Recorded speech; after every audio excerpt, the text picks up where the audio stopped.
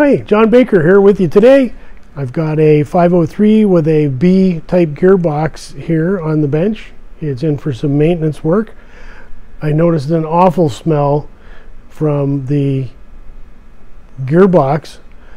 Smelled like burned oil. So I've drained out the oil. The oil was pretty gross looking. It's really, really thick. It's just like tar, and it looks like tar.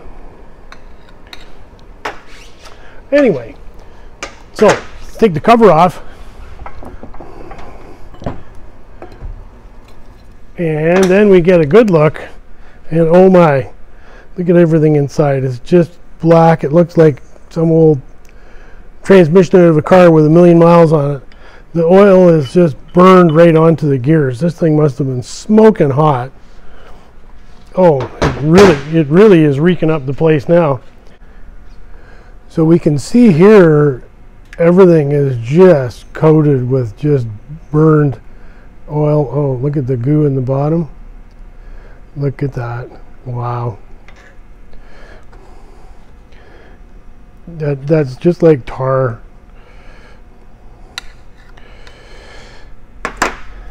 It's all burned onto the gears here. It just flakes right off.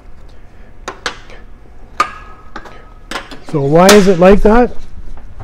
Well, it could have way too much prop on and overloaded, somehow got that hot, or it could be as simple as it had the wrong gear oil in it. The correct oil for these gearboxes is actually, and here I'll do this in quotation marks, extreme pressure 85W140 is the type of fluid that you should use in this. So how did this get like this? It should have had the oil changed at 10 hours when this gearbox was new, and then again at 100, and then again at 200. And of course it has a little over 300 hours on it now, so it's due for a change. So it should have been changed several times already according to the proper maintenance for it. Perhaps it didn't have the right oil installed in it originally. Who knows what it was, but when I mentioned the extreme pressure 85W140 type of oil, the extreme pressure part is the fact that the gears are meshing together. There's a lot of load on them, and this is a lighter gearbox, being a B box, and it has a 3-blade prop on it, so it's under quite a bit of load. So perhaps if it had had the right oil in it, maybe it wouldn't look like this. Perhaps it did have the right oil in it. It's been under a lot of load and it was just never changed. Anyway, this is the end result. So the moral of this one is keep looking in your books and the manuals and check out when your engine needs maintenance, and gearbox maintenance is marked in there. Just so you can see how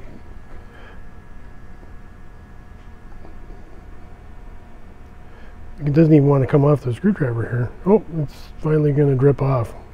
So that's the tar-like goo that's in the bottom here of the gear case. So look at this, isn't that amazing?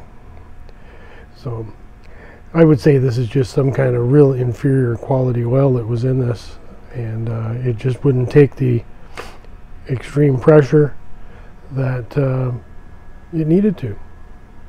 So as you can see, a total lack of maintenance is very expensive in the end.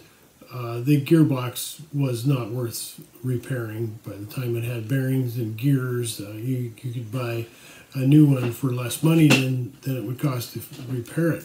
However, now pretty much for no money can you buy a B-box, because to my knowledge they're all sold now. There's no more new ones. Rotax has stopped manufacturing them a long time ago. So this maintenance on our aircraft becomes more important all the time. It's not like, well, you know, it's worn out, I'll just buy a new one. What do you do when there is no new one? So maintenance becomes extremely important. So thank you very much for watching today. I hope you enjoyed this little video, and thank you. Bye.